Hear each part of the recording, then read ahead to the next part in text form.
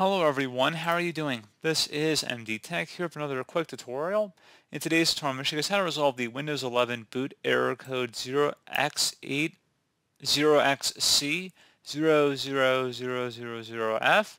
So this error would say Windows failed to start, and then just have a file directory boot BCD followed by error code 0xc000000F. So this should hopefully be a pretty straightforward process, guys, and without further ado, let's go ahead and jump right into it. So a couple different ways on how to go about resolving this problem. So if you're unable to boot into Windows, we're going to just try and launch the troubleshooting utility built into Windows. So do a hard power off 3 times in a row. So try turning your computer on, and then after the Windows boot screen, go ahead and press the power button on your desktop, laptop, tablet, whatever your device may be, and do that 3 times. So once you've repeated an action 3 times, it should automatically take you to the automatic repair utility, in which we're going to be heading to in a moment. If you're unable to get into that, if you have the Windows 11 ISO file, which is freely available through Microsoft, probably by the time you're watching this video, it's still a little bit early in Windows 11 development, but they should be making that available. You could just boot your computer from that installation media, and then one of the first screens says repair your computer or repair my PC in the bottom left corner.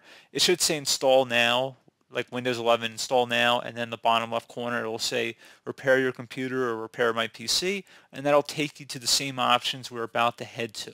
So if you're able to boot into Windows, that's great. You can start right where I am, and you're going to start by just right-clicking on the start button, shut down or sign out, and then I'm going to hold down the Shift key on my keyboard and left-click on restart.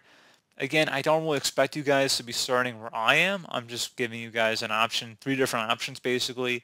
If you're able to boot into the desktop, you do what I just did. If you're unable to boot into this recovery utility, then you get the DVD or ISO file and you boot your computer off of it. Or if you're able to just do a hard power off 3 times in a row, you just would go ahead and access it that way, which is fine. So giving you guys 3 different ways on how to get to this point. So choose an option. You can select troubleshoot, reset your PC, or see advanced options. Go ahead and left click on that. So a couple different options here. You could go ahead right from the get-go here and reset your computer. So you can go and reset your PC, which will keep your files, but remove apps and settings. So just be careful with this option, because even though it sounds like a system restore, it's really going to be removing most of your programs on your computer, so it's going to be kind of a pain to reinstall everything. They do provide a list of uninstalled applications though, so that should kind of give you a head start, but still. And then you also have a factory reset option to remove everything and go back to a clean Windows install. I'm not going to really recommend either of those options at this point in this tutorial, but that gives you a further option if this tutorial is unsuccessful for you and you need to go a little bit further, because all tutorials of this nature are fairly generic to cover as many different errors and possibilities there are. There's a near infinite number of problems that could create this error message, so we got to cover as many options as we can. So anyway, we're going to go underneath advanced options here, and this is going to be the meat and potatoes of today's video. So there's a lot of options, like I said, on this page. All of them are pretty good. The startup repair option, if you were to go under here, you can go ahead and actually run an automatic utility. It'll start right when you click on it, and it'll actually go and try and fix the problems automatically. So that's a completely automatic tool. You can also try uninstalling updates. Will allow you to uninstall recent quality, which is more regular daily updates, or feature updates, which are larger updates that occur semi-annually or annually. So more of the big builds, like service pack kind of updates, if you want to think of it like that. You can also go underneath startup settings, which will allow you to go to the safe mode or safe mode with networking. You can also boot to a command prompt, I believe, also through here, but it's kind of redundant because you have a command prompt option here. You can also select System Restore, a very good option. I would highly recommend you guys take a look at that. And if you have any restore points saved on here, you could just go ahead and select the most recently created one, and then restore your computer back. So, I mean, honestly, one of these options I've already presented here should be able to resolve the problem in itself. However, if you're still having an issue, I would recommend heading over to the command prompt here. So go ahead and select that. And we're going to begin. So I'm going to have this up on the screen, or I'm going to zoom in, I should say, so you guys should be able to see what I'm typing a little bit easier. So we're going to start by typing boot rec. So it's very important you guys type exactly what you see on my screen here, because if you don't, it's not going to work for you. And you're going to get an error. It's going to say that it's not going to be applicable for your computer. It's going to say that it couldn't find the command, something along those lines. So just be mindful of what you're typing. So anyway, we're going to go start by typing boot, B-O-O-T-R-E-C, so boot rec, space, /fix, MBR, exactly how you see it on my screen here. So again, boot rec, space, /fix, MBR, hit enter on your keyboard. Should say the operation completed successfully. Now it's going to get a little more complicated. It's going to be a little bit longer command, so just be ready for it. We're going to type in bcdedit space /export space, then type the drive letter where Windows is installed on. Most of you guys should be the C drive. It may be different depending on your computer. Let's start with the C drive. That's more than likely where it's going to be. So that's where I'm going to select. I know it's the C drive in my case. And then you're going to do a colon. So C colon. Then you're going to do a /BCD backup. So I know it's a little daunting, guys, but we're going to walk through that one more time for you. So it's BCDEDIT. Then you're going to do a space /export, EXPORT. Then you're going to do another space. Now you're going to type the drive letter where Windows is installed. If you don't know, it's probably the C drive, but you can type other drive letters. It's probably just going to give you an error if it's not. Other common drive letters could be the D drive, E, F, G, H. Usually it's pretty early in the alphabet, honestly, and the default is typically the C drive, so just want to put that out there for you guys. So now once you have it exactly how you see it on my screen here, hit enter on your keyboard. If you did everything correctly, it should say the operation completed successfully. If not, check your syntax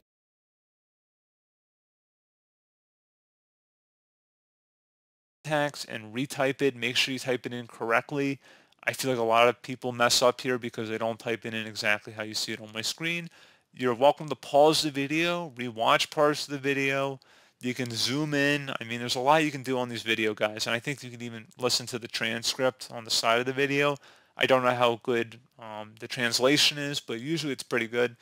But anyway, we're going to go ahead and move on to the next command here. It's going to be ATTRIB space. Now we're going to do the same drive letter we did before, so it's going to be the C drive in my case. And then again, it's going to be a colon.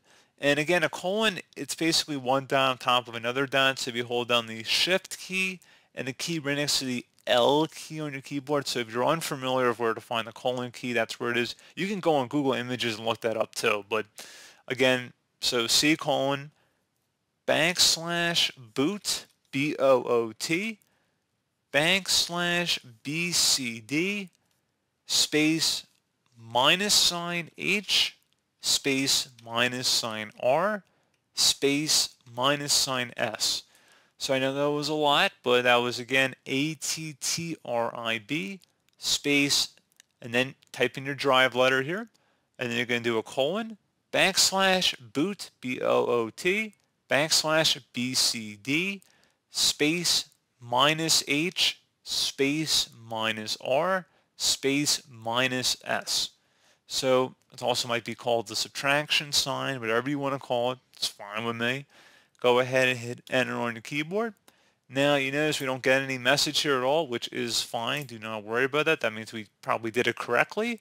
So anyway, we're going to go ahead and move on to our next command here. So it's going to be REN space, same drive letter we did before. So again, it's a C drive in my case. And then a colon, /boot, /BCD, space BCD.old, so BCD.old basically. So again, REN space C colon /boot, /BCD, space BCD dot or period old. So dot, period, whatever you want to refer to this character as. Go ahead and hit enter on your keyboard. And I promise you guys we're almost done here. So now type in BOOTREC space /rebuild BCD, again all one word, so bootrec, BOOTREC space /rebuild BCD, all one word, no spaces at all in there. Go ahead and hit enter on your keyboard. Should say scanning all disk for Windows installations. Please wait, this may take a little while here.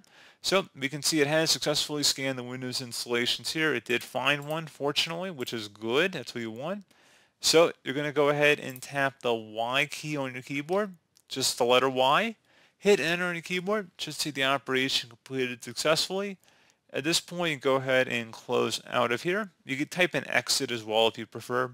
So close out of here, and you go ahead and continue to Windows. So I'm running an earlier version of Windows 11 here, so this is Windows 10 Pro, but it should say the exact same thing for Windows 11, and the process should be identical. I mean, this is a Windows 11 machine here, but quite a process here, guys. You know, I hope everybody stuck through it. I felt like I was on it, the journey with everybody there. I could feel the struggle, but we made it through, and we are back into Windows. So pretty straightforward process there, guys. Do hope that I was able to help you out, and I do look forward to catching you all in the next tutorial. Goodbye.